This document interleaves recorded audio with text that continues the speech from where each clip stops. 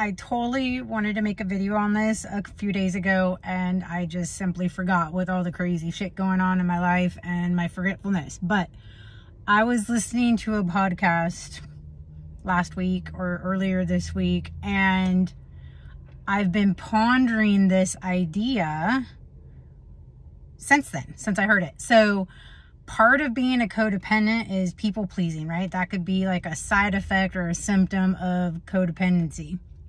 Or it can just be like a standalone thing all on its own for whatever trauma or whatever. Anyways, that's not anything new. But for me, what was new was the psychiatrist, excuse me, he had mentioned a different take on people pleasing, and that really people pleasing is a form of manipulation.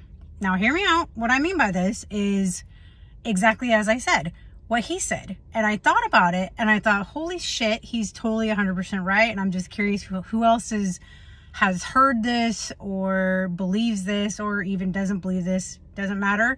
I like conversation. Anyways, so as I've been thinking about it and thinking about it and thinking about everybody that I've known that are people pleasers, and then wanted to think about it for myself, which is really the only person that matters, right, is myself, especially with this this topic. But I sit with that as being truth for me. That is so true, because the people that I would please, the people pleaser in me, right, I would want them to like me, or there was just something that I needed from them, right, whether it was them liking me, them loving me, or whatever. I don't even have a good example right now because I'm getting ready to go into the store.